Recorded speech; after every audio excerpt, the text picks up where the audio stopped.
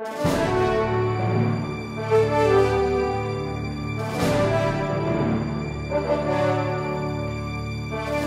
of the Naval Academy, brought to you by John Singleton.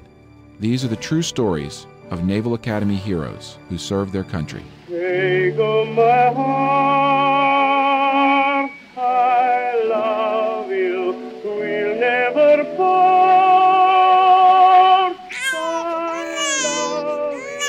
Manning Marius Kimmel was born in Washington, D.C. on April 22, 1913.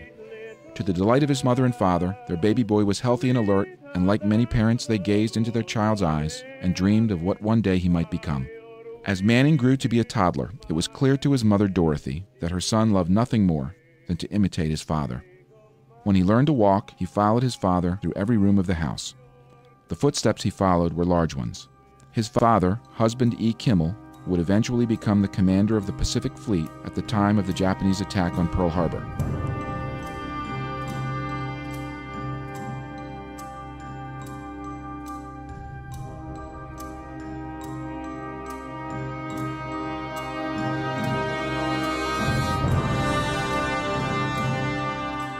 In the same year that young Manning was born, Adolf Hitler moved to Munich, Germany, to avoid arrest for evasion of military service.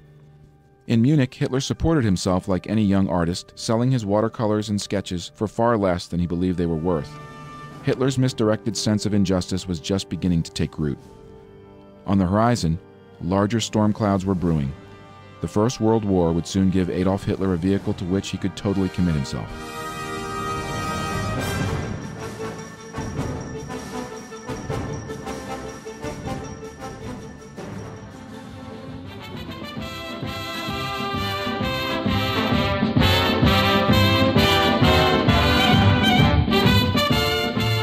In America, far removed from the roiling politics of Europe, Manning Kimmel was growing up.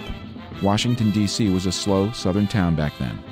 After high school, Manning made a decision to once more follow in his father's footsteps and enter the United States Naval Academy at Annapolis. At about the same time, the Imperial Japanese Navy commissioned a new advanced class of naval destroyers intended to give them command over all the world's seas.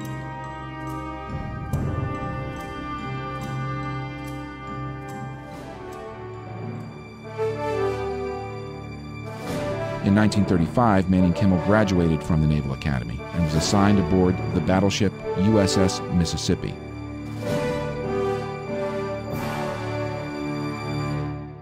President of the United States, Franklin Delano Roosevelt, issued the proclamation. On December 7, 1941, when the Japanese attacked Pearl Harbor, Hawaii, Husband Kimmel was a four-star admiral in charge of the Pacific Fleet. The United States of America was suddenly and deliberately attacked by naval and air forces. As Kimmel watched the destruction of the U.S. fleet from his office across the harbor, he recognized the impending end of his command and the end of his career.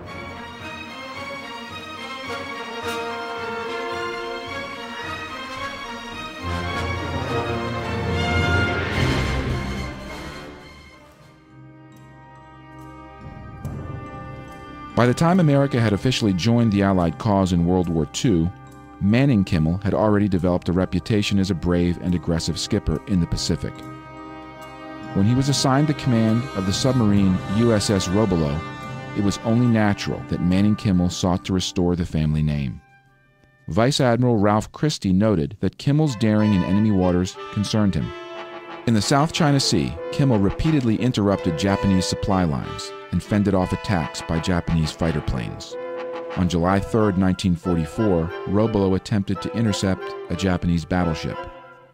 Kimmel sent off a contact report, which was the last message ever received from him.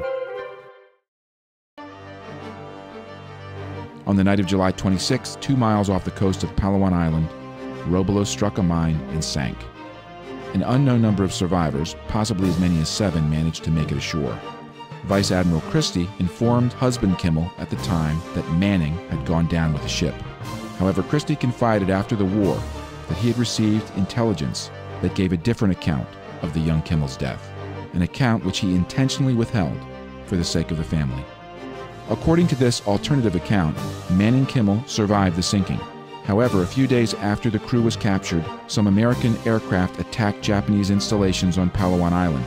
The Japanese reportedly flew into a rage at the attack, pushed Kimmel and several other Robalo crew members into a ditch, doused them with gasoline, and set them afire.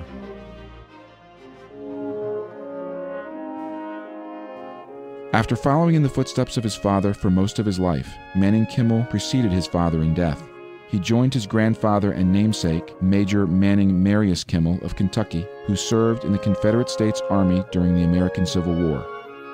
The bonds of military service had stretched across the generations to unite the Kimmel family.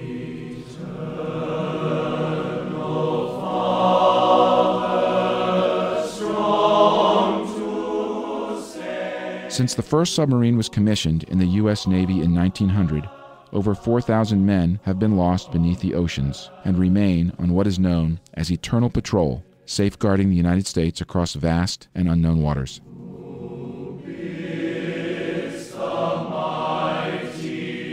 Manning Marius Kimmel died in 1944 at the age of 31 and was posthumously awarded the Silver Star, Bronze Star, and Purple Heart for his service to his country. His loving father, Husband Kimmel, died at Groton, Connecticut on May 14, 1968, at the age of 86. We thank them for their service to our country.